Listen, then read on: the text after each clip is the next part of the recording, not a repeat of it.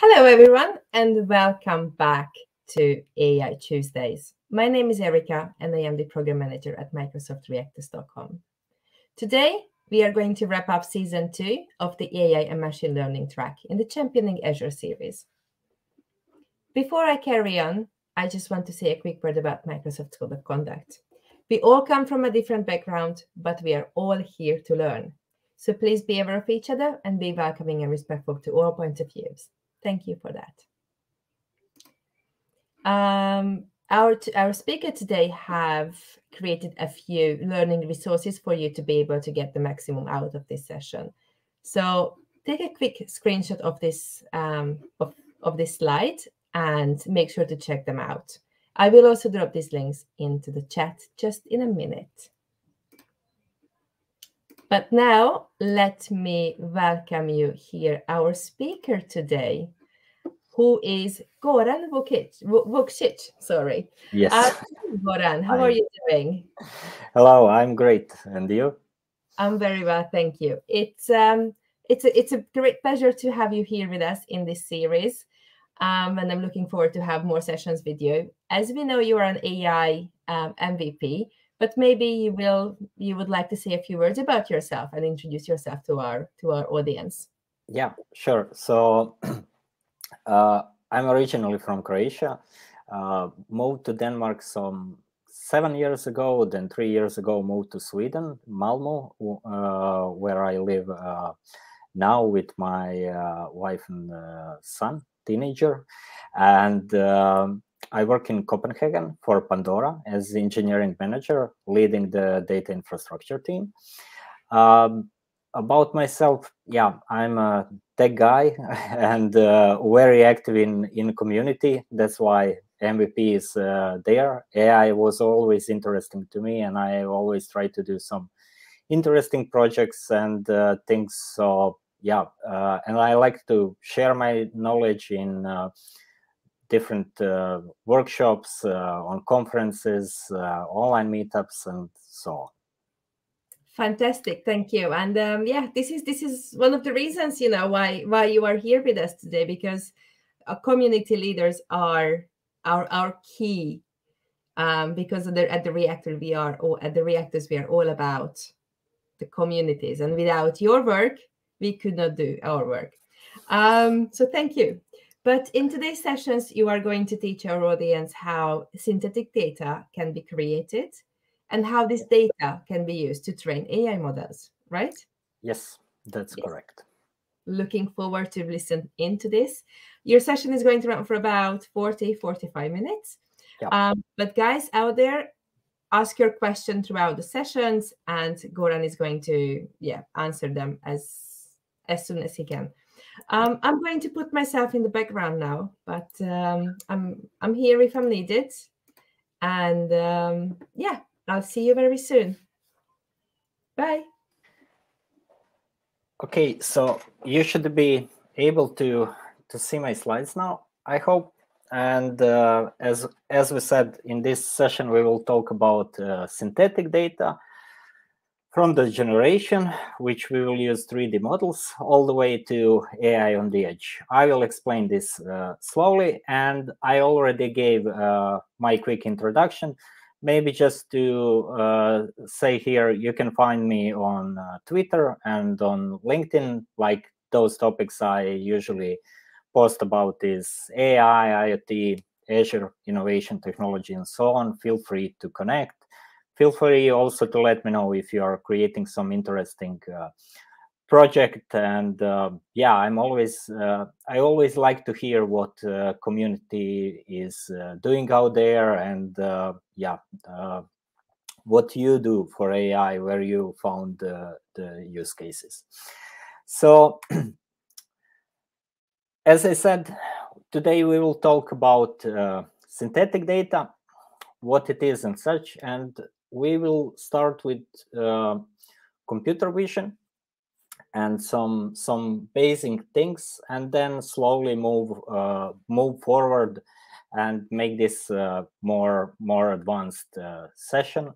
And as you know, today like we are able to teach our computers to see, to be able to recognize objects in pictures, to classify them, and so on. And like when we talk about this computer vision, like most common tasks there are image classification. So being able to say, okay, is this a picture of a cat, or it's picture of a dog, or of raccoon, or whatever, right? That is classification. We have object detection, like finding some object in the picture, like, okay, in this picture, cat is exactly this in this bounding box at this position, right? We have some other common tasks like optical character recognition, or OCR, facial recognition, pose estimation, and so on, right? You've probably seen most of those examples I'm mentioning, maybe all of them. And what we are interested in mostly today is actually the object detection. So as mentioned, like object detection can give us an answer, okay, in this picture, where specifically is some object. And as an example, like object detection could find the glasses in this picture, right? They are exactly here. It would draw us the bounding box. It would also give us some information of, okay, how certain it is that those are really the glasses.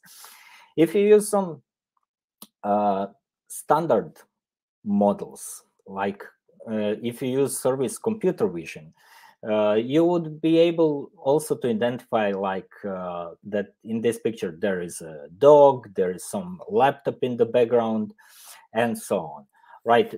This is something that standard models can do because they are trained on the to recognize most common objects. But what we are more interested in is the custom vision and identifying the custom objects. For example, over here on this picture, you can see some Lego minifigure. This is a custom object that model wasn't trained on, right? And if you want to recognize this Batman, we should train our model with pictures of that Batman. And most likely you've seen the custom vision and you try this out, and I will show you quickly one simple project that I did long time ago. Project was called Where's Chewie? Like this Chewbacca Lego minifigure, trying to find it on the Lego board. Like, okay, could AI find the position where Chewbacca is located? In order to do so, it's super simple with Azure Custom Vision. You can go to Custom Vision AI, and over there, you create a new project, you give it a name, you write some kind of description, define the resource, select the project type. It can be classification or object detection, like we are aiming for object detection now, and you can choose the domain. In this case, it's the general domain. So after you create the project, how this works is that you need to create and upload the images. So you need to take pictures of your objects, upload them, and you need to tag them, like to tell our model, like this is the object we are looking for. It is located exactly here. You train the model and then you test it, right? So first you're taking the pictures and uploading them to the custom vision. Or here you can see that I took the Chewbacca and took pictures on Lego catalog just to have some different backgrounds each time I take the picture.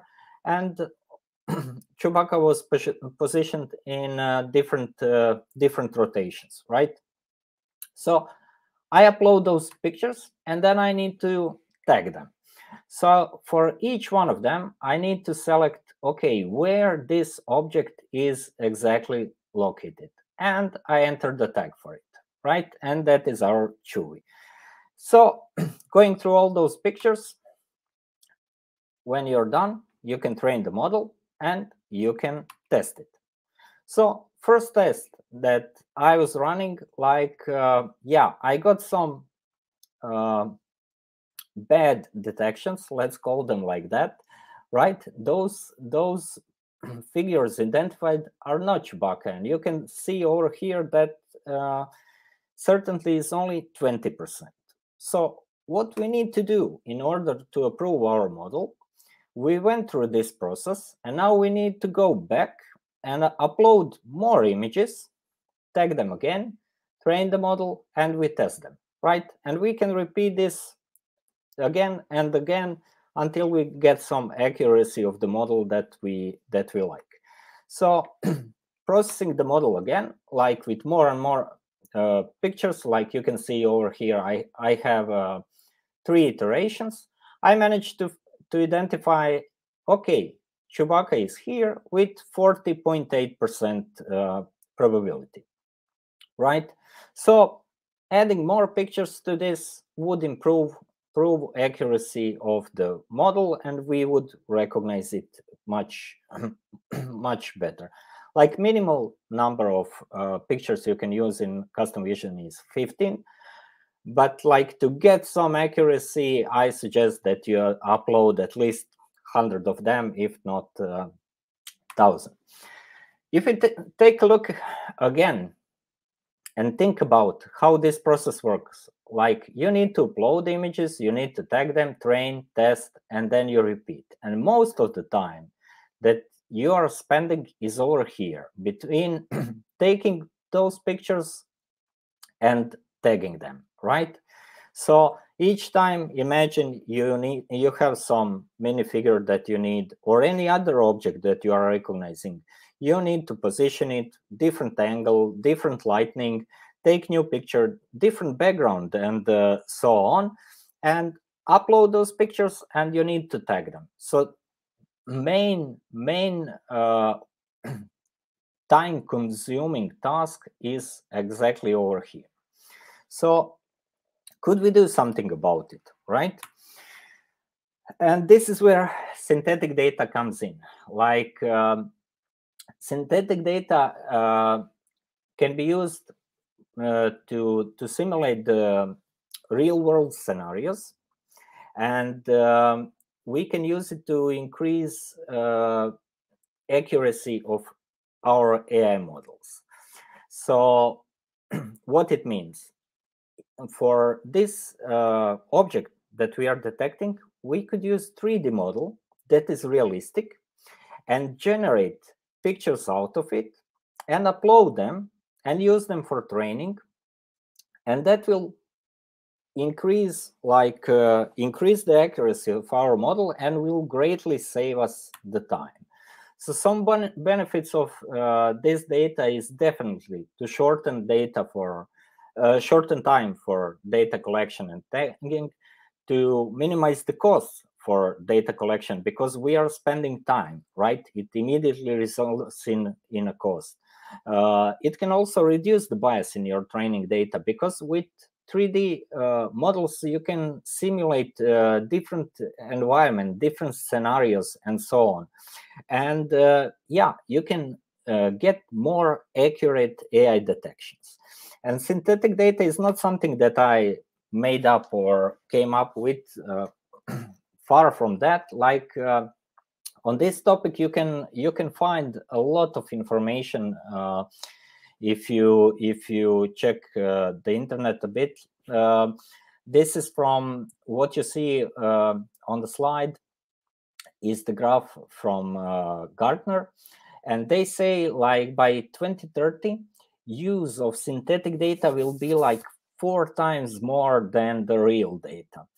And I believe, like they wrote over here, that synthetic data really is future of AI.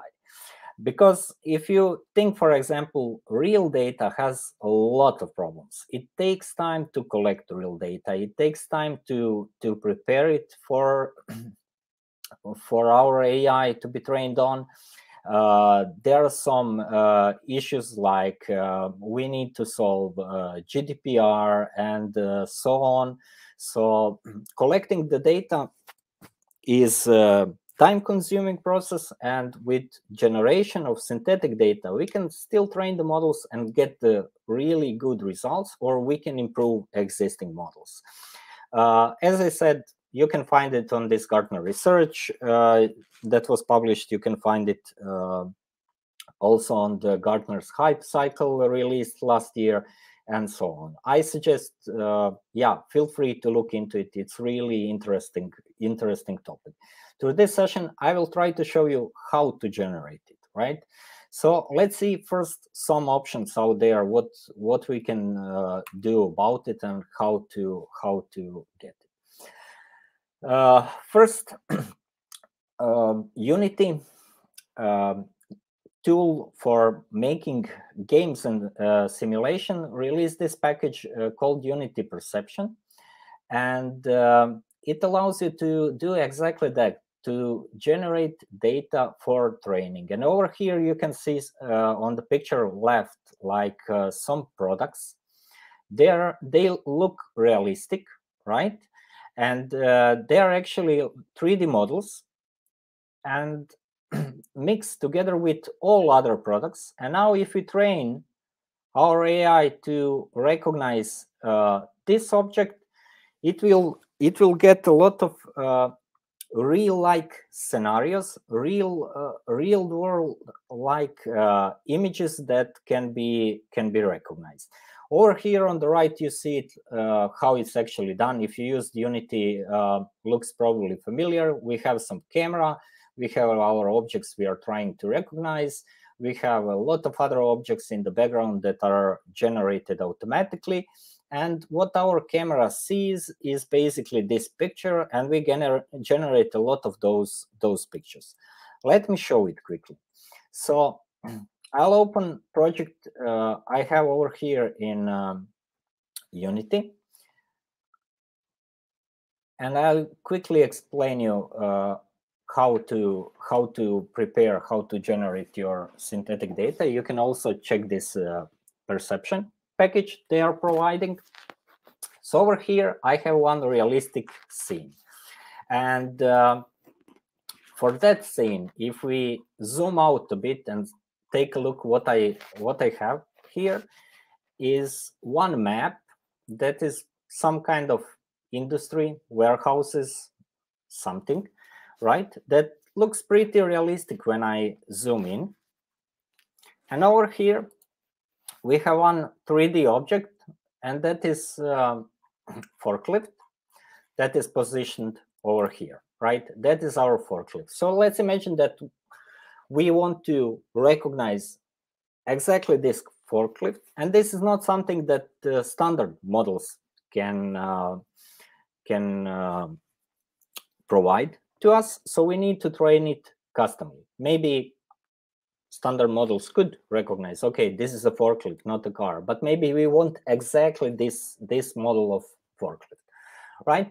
So in Unity, we can easily use 3D objects to place them around to create such scene, and we can create our object that we want to define. If we press play, now we can see how our scene looks like. As you can see over here, I'm looking from the back of the forklift. Reason for that is that we have one camera here. Camera is one invisible object positioned here, right? You can see it preview as I'm moving it up and down, right? And it's looking at our object. Nice thing about Unity is that it supports C#. So over here, we have one C# script. Let me open the Visual Studio Code, where you can see it a bit better. So what we have over here is standard class, how Unity defines it. It's if you know C#, super easy to start working here. And as I said, Unity is a game framework. You can try to write some game. It's always fun, right? But like what happens in this script is basically we have two functions. One is start and one is update. Start executes once we start our project, start our scene. That code is executed. And update is called once per frame. So every time frame updates, this function will be called. And inside of this function, we are calling function rotate that will be applied to the object where script is attached. So we update that object, and we are updating it as a vector where we pass pass the parameter time that has passed and acceleration, which is just defined as a float number over here. So we, in our project, will take this script and we will attach it to our forklift. So if I click here on the object, you can see on the right side, there is a script attached, right? When I press play, what will happen is that script is automatically applied. And as I said, our object started rotating. Now imagine what you could do with it. You can take screenshot every second or half second or whatever time frame you define. And with that image, you could train your model, right? So you will have pictures of your forklift from all angles. Maybe you can notice also that there are some particle effects over here, like dust is flying. And if you pay attention a bit in the back, you can see the shadow. So you can also play with the lightning effects from different angles. You can put some noise like this dust and such to simulate the real world environments. We could also apply this script to the whole map that we have here. Just a second to open up the map. Over here, the static part of map, that is all the buildings. So I attached the same script. So beside rotating the forklift, also the background will rotate. So if I press play, we can see the forklift is actually rotating right around, and the whole background is rotating. So we are getting different pictures that look like real scenarios and are sufficient for training of AI models. So it's pretty cool. As I said, if you know C#, you can do a lot over here, and I suggest that you try it out. To get back to our presentation,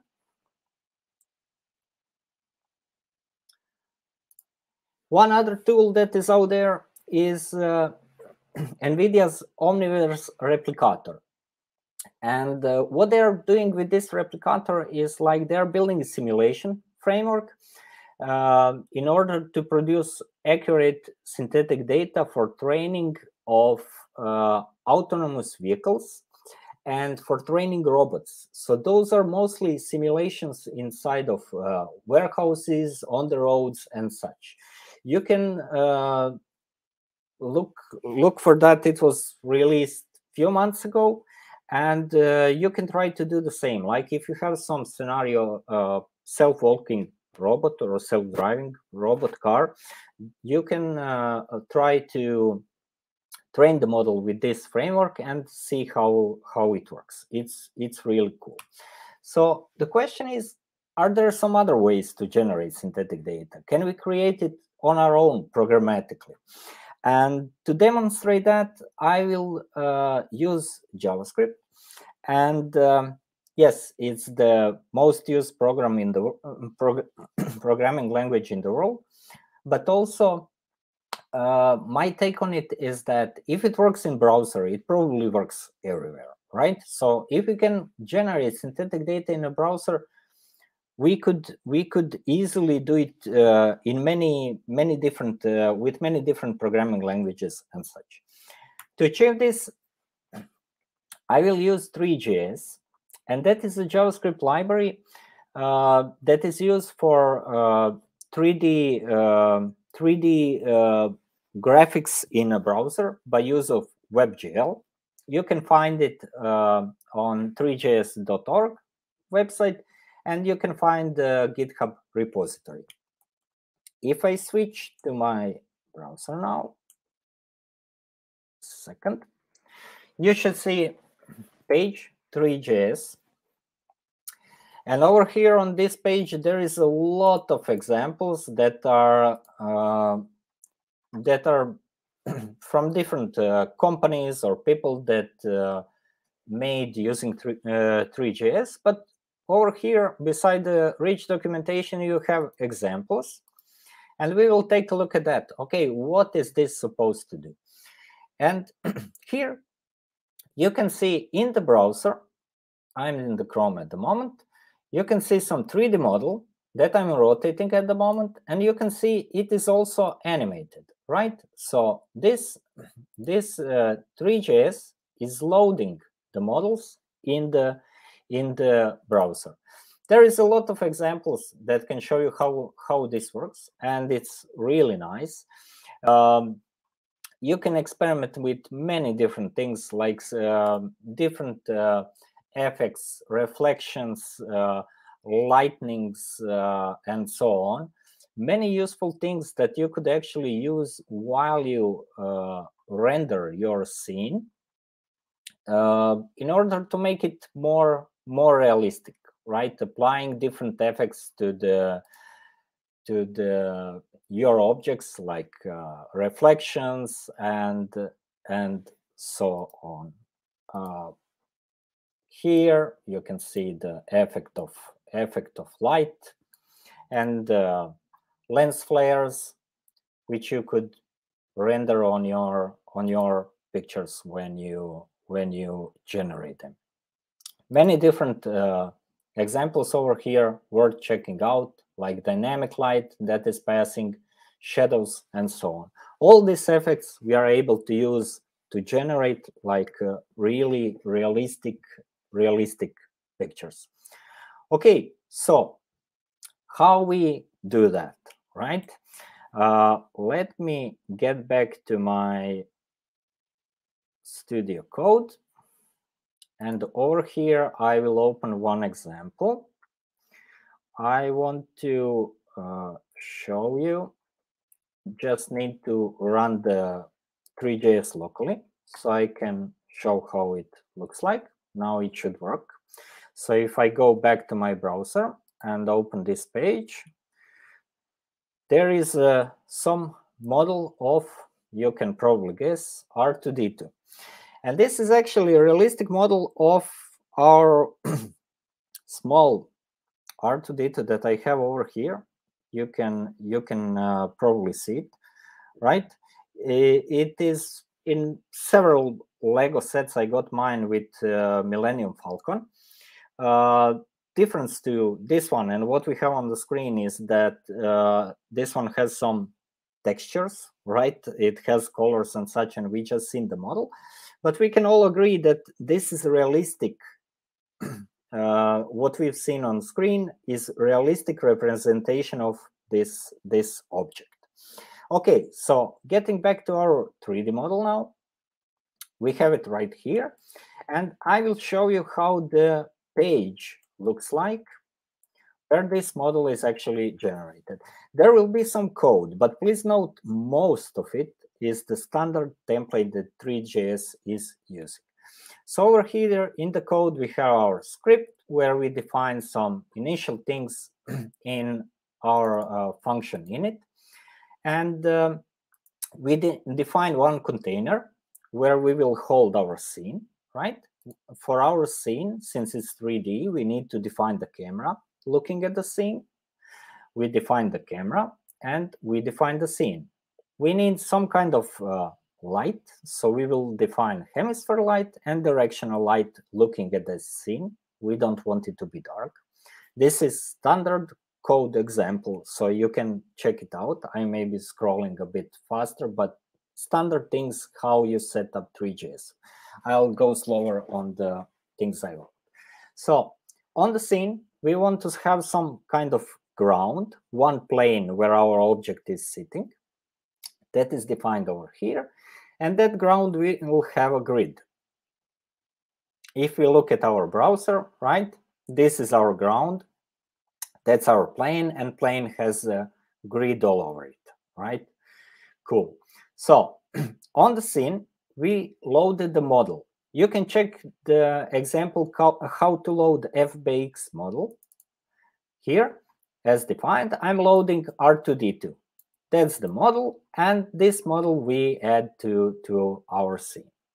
Okay, and basically this is all that happens for now. We just add object to scene, and that is it. So with the slight modification of standard template of Three.js, we just said, okay, load me this R2D2 model over here. So we have it here. Let's see what we can do about it. As you can see here, I have textures defined, and there is a texture for the head and body. This object consists of two parts and needs to load the texture on head and texture on body. We go through the child objects of our main object and apply head to head, body to body. I will save this, go back, refresh the page, and you can see texture is applied here and here. And now it really looks realistically, right? So what else can we do over here? Let's add some background. So we could add the background over here. But before we apply that, it is good to disable this ground and grid, because that's what's flying mid-scene, right? So if I go back, I will comment out ground and I will comment out grid. Save. Reload our page. Okay, we have our R2D2 here. I'm able to rotate it, and we have some Star Wars background. This is official Star Wars background that you can find Star Wars wallpapers on official site. One of them I'm using over here, right? And we have our object that looks really realistic. What else could we do? We could write the function to animate the camera. So over here, I will comment the function to animate the camera. It does small mathematical calculation how to spin around. If I go back and refresh my page, our object is now flying around. It will slowly rotate over time, and out of this, we would be able to generate a lot of images, right? A lot of images that could be used for the AI training. And what's nice also is that you could rotate it from all angles, not just from the front. As usual is a common mistake, taking a lot of pictures from front of object, and then when you turn it on side, your AI detection is not working correctly. Okay, nice. So we have example working, but how do you take pictures? So for that purpose, you could use Playwright. And this is a Microsoft's framework for web testing and automation. It allows testing in Chromium, Firefox, WebKit, like with a single API call. Really works cross-browser, is cross-platform, being able to use it in multiple languages, and you can test it in, it's really great for testing and such. And what we can do with Playwright easily is we can take a screenshot of this page where we put our realistic model with some backgrounds. We could additionally play with lights, switch different backgrounds while we do so, and so on. So how this could look like based on this example, over here, I'm still using the official Star Wars wallpapers, is that I'm changing changing the wallpaper, and the object is rotating. You can see it R2D2 in different positions over here, right? So we can use this for training and train. In order to test the model, we could test it here quickly, but we could also test it on some kind of device.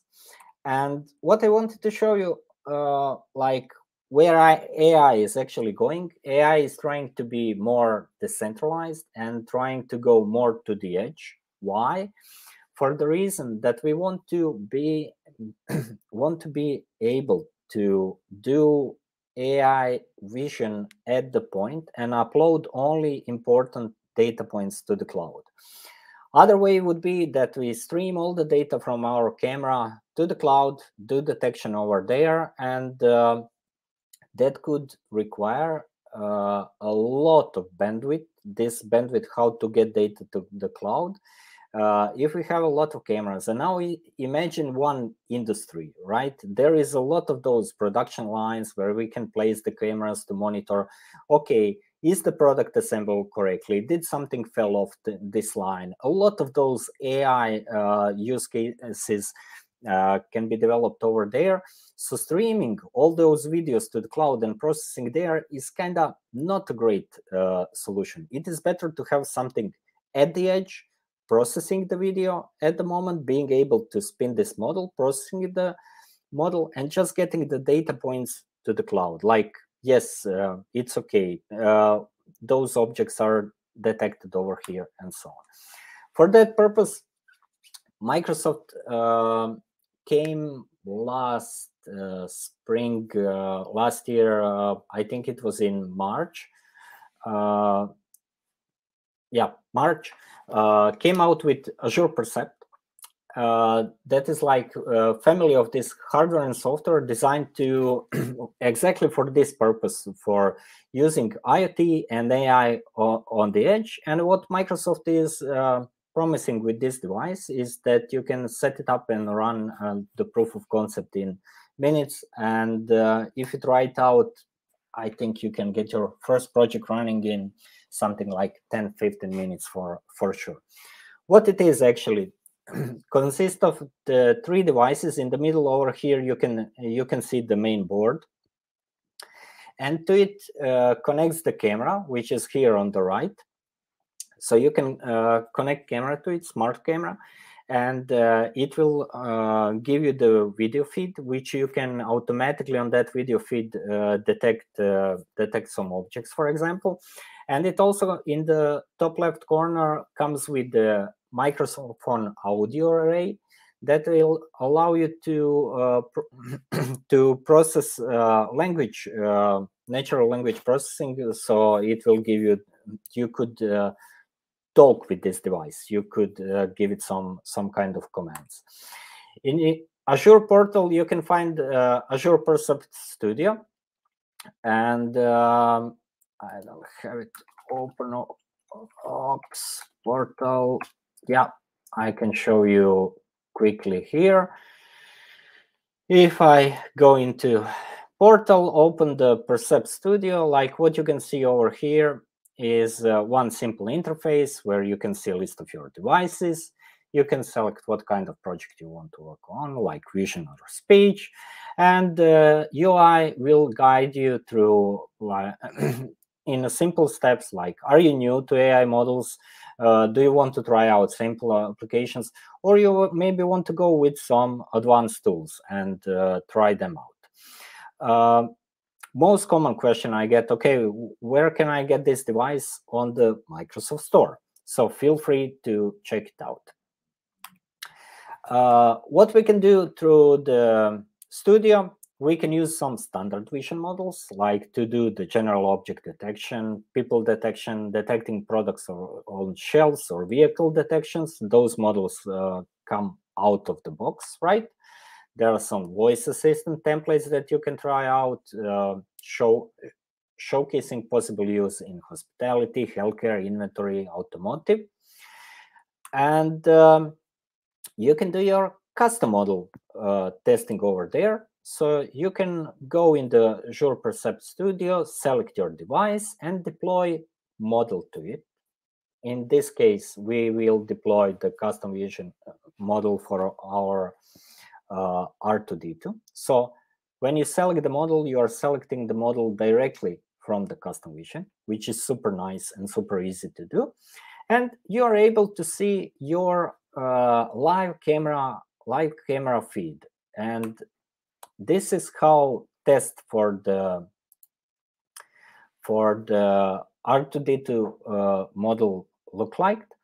Over here, I'm using camera on Percept. You can see that the detection is pretty high. I think I use something like 100 pictures, and over here, lighting is not really perfect, but it works really nice. And what's the most beautiful thing about it? This model never seen the real object. It was only used, it was only trained with use of 3D object, right? All data used for training of this model was synthetic data. I would also like to show you quickly one project that I work on in my free time. It is called Synthetic AI Data.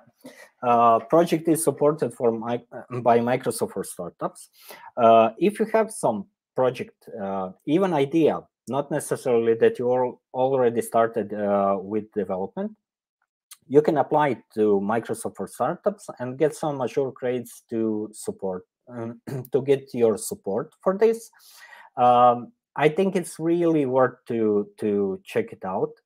And as I said, you can apply as idea. You can apply like, okay, my project is in development. Maybe you want to scale it based on those steps where you are in the project development. That's how much credits you can get, or you can get some licenses, and you can also get support from the Microsoft experts to help you out with tuning your project. Project I work on, this is how it looks. It's basically one simple software as a service tool, web, where you can go, upload your 3D model, and generate pictures. In this example, I'm using realistic 3D model of green sea turtle, right? And this is quick demo where model is uploaded. We apply the textures to it, similar what you've seen today. You define what kind of backgrounds and lighting you would like to use, camera rotation, how many images, and you integrate it directly into custom vision. And those are test results from custom vision, like those sea turtles pictures you see over here. The detection of them is done with model that was trained only on synthetic data, and it's pretty cool, I think. So yeah, feel free to check it out if you are interested. Like follow on LinkedIn for the updates when this will go live. And yeah, I would like to say thank you, and I hope the topic was interesting. There is a lot more that can be said on topic of synthetic data. I focused it only now on the computer vision, but that is something we definitely we are going forward. We will see more synthetic data used in many different industries, and feel free to check it out, try to generate some of your data, see how you can improve your models, and how to maybe train the full model on only on synthetic data. What kind of results that will produce.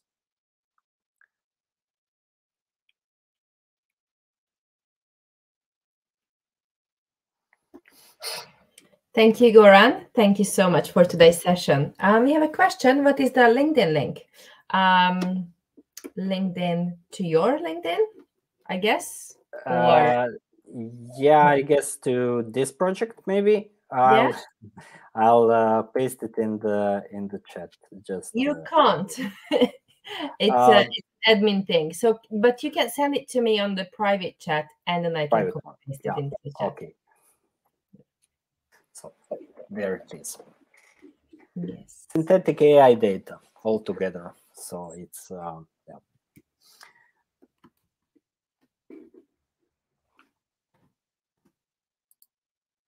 Yes, there it goes. Any other questions, guys? Yeah, we have about 30 seconds, by the way. Yeah, no, no worries. We can yeah. How it is. But maybe in the meantime, you can tell us how you got into AI and what made you get into AI.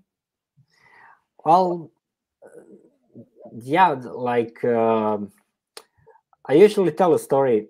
When I was a kid, I wanted to be a pirate at some point, but not software pirate. I had no idea what software is. So you know, like eye patches, swords, big ships sailing, and those things. And I was thinking, like, why I'm not living in that time back then. And later on, a few years later, I wanted to explore the jungles, and probably because of Indiana Jones movies, we've all been there, right? And I was thinking, why I'm not living in few centuries back, like there's nothing left to explore on this planet anymore, and things like that. So those things change over time, and as I grow up and figure out I want to work in IT and such, like I figure out like also we are living in the most exciting age of human history. Like there are so many things happening around us every day. Like if you check any news out there, what technology companies are doing, every day there are some great news. And I um, I find personally a lot of excitement in those things that AI can actually achieve. And yeah, being able, you know, for computer not to understand yet, but to be able to recognize your voice commands, or to be able to recognize the picture to tell you what it is, and so on. I think it's really, really great. So that's my story, I would say. I think you are muted.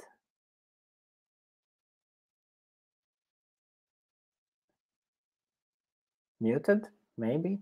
Is it me? No, I muted myself. Okay. So yeah, I got, what was I saying? I was just saying thanks, and yeah, that was a really, really great story, and I love the Indiana Jones part of it. And as you mentioned that you're living down in Malmö, and I am here up in Stockholm. Hopefully in the near future we can have you here in Stockholm, and then we can have like an in-person AI workshop.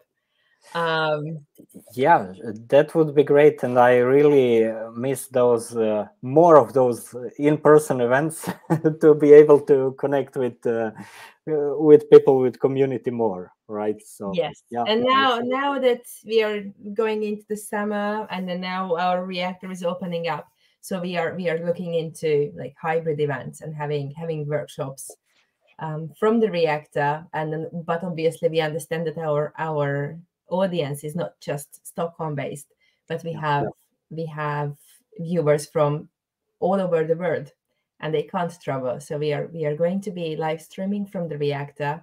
So I'm definitely gonna keep you in that thank you. in that thought, and have you with us with some AI workshops. There's no more questions. So for in that case, then I think we are going to wrap up today. Yeah. And yeah, I'm going to thank you once again. Thank you, Goran, for being with us. And I hope to see you soon. Likewise.